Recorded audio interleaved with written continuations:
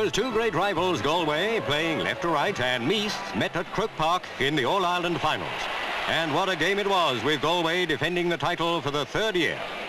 They soon showed they meant to make it a hat-trick when a pass to the centre found Cleary, who put them in the lead. Though the attendance was the lowest for 10 years, there was plenty of good football. But Meath could not match the assurance and attack of the champions. Keenan scored for Galway. O'Sullivan replied for Meath, scoring from a free kick. At half-time, Galway looked certain winners, but on the resumption, Meath went straight into a determined attack. Shanley made no mistake.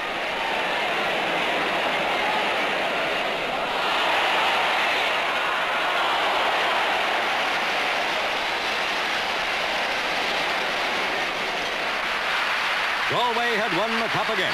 The president was there to see a delighted Colleran receive the trophy for his team after a fine win, 1-10 against 0-7.